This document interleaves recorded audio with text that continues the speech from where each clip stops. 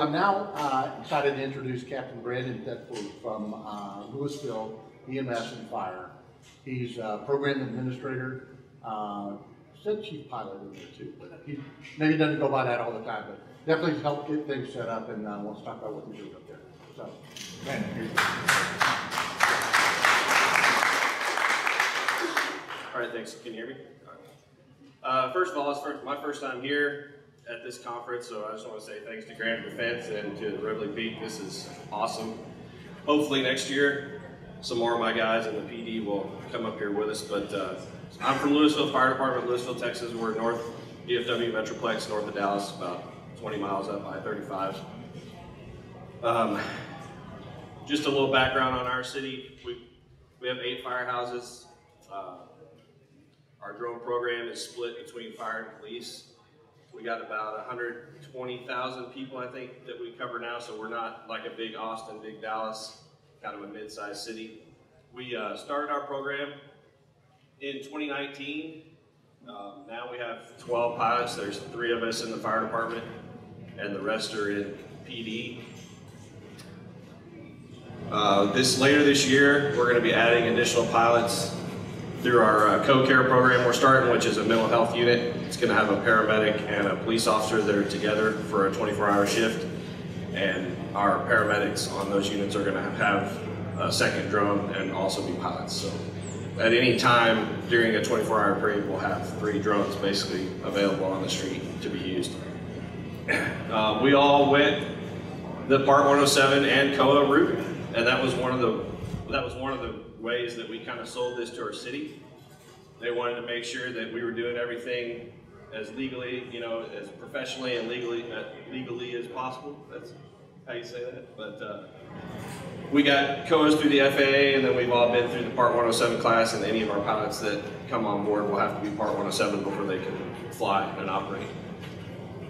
Just recently, we updated our COA, and we just got the blanket Class G COA as well, so we can operate anywhere outside of our city in Class G airspace on mutual aid, and we have the tactical beyond visual line of sight.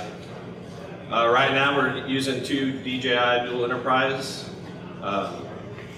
So the way it works with our 3 pilots now in the PD has a dedicated drone unit in the squad car. So they're on the street with a drone at any time during the day, and then my position, which is the EMS captain, we're the 3 pilots per 24-hour shift, and we have the drone in our vehicle.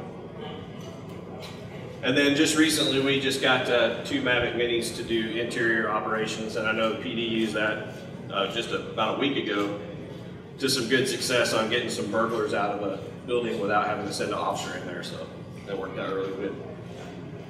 Since we started our program, we've been using DroneSense. We tried a couple of other things ahead of time, I think Kitty Hawk, and we tried looking at some streaming boxes, and none of that just really did exactly what we wanted it to do. So we've been with DroneSense. They're on their, is it version 2? Basically what it's called now, or? So we started with version 1 now to DroneSense 2020. The platform has grown, and it's a whole lot faster now. Some of the problems that we had a couple years ago have completely gone away with video feeds cutting out. We don't have that anymore. I heard some people talking about that the last couple of days, so yeah, it doesn't happen for us. That video is always there. So, if you've been through their presentation, basically you know what it was, but the big thing for us is, to have that streaming video into your command post, into your battalion chiefs, into the chief's desk at the back at admin. They can log in at any time and see what is going on that drone, and it helps their decision making. So yeah, there's some pictures just of some things that we've done. Again, everybody sees the same picture, so what the pilot is seeing is what your admin, what your command is seeing.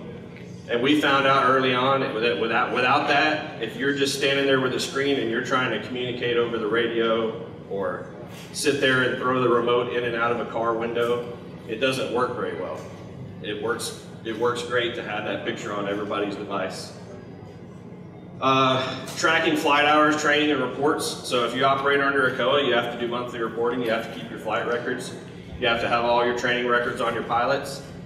And I personally like to have everything in one spot. We started out, before we had this, with like 50 different Google Forms, which is great if that's all you have, but it all ends up in different places and it's hard to organize. So this was just an awesome thing to have those kind of features in there.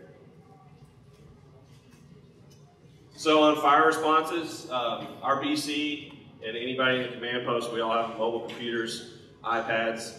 They can pull that up anytime. Better situational awareness, I mean, that's what it's all about.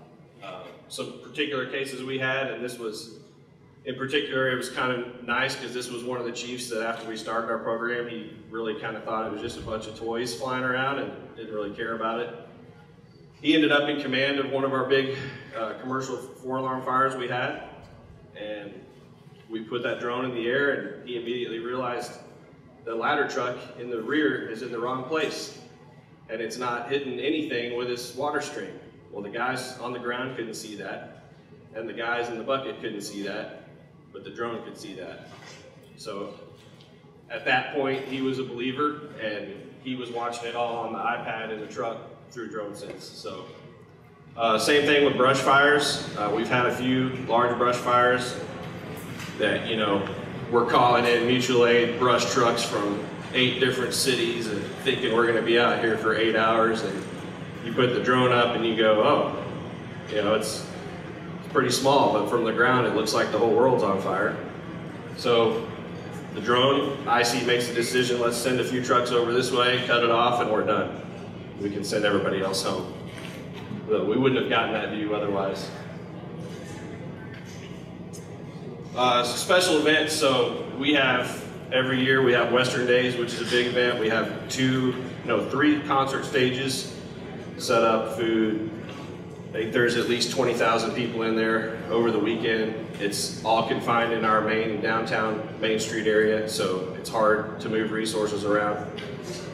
So this was one of the big ones that got our city more on board with our program, because they could be in the EOC downstairs in City Hall with a big screen pulled up, DroneSense on there, and they could see everything that the drone's seeing. So kind of the same things that Austin PD just talked about. We had a lot of fights during that, medical emergencies, and we as pilots didn't have to do anything but fly over those locations, and in the EOC they could direct all the resources in without having to worry about taking people through the middle of a crowd. You know, it worked out really well, and the city management at that point was like just awestruck at this ability that we now had that we never had before.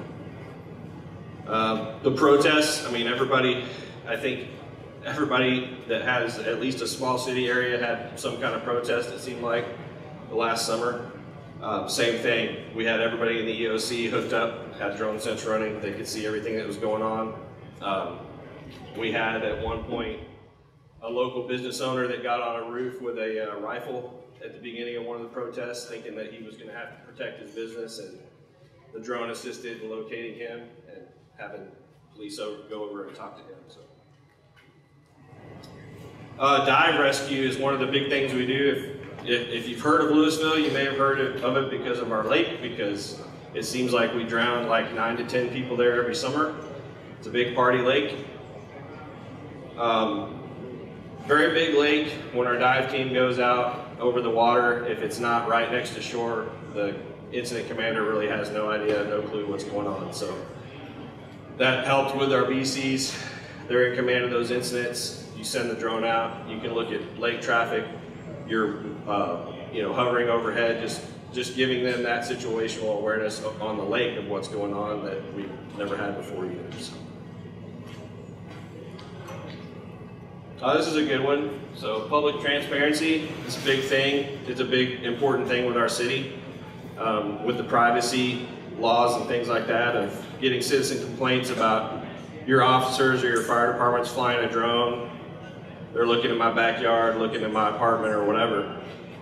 One of the features DroneSense has on the map and after the flight shows your flight path. You can export that into Google Earth and it will actually show an animation of your flight, and it will show where your camera was pointed. So we've actually used that in some of the older versions.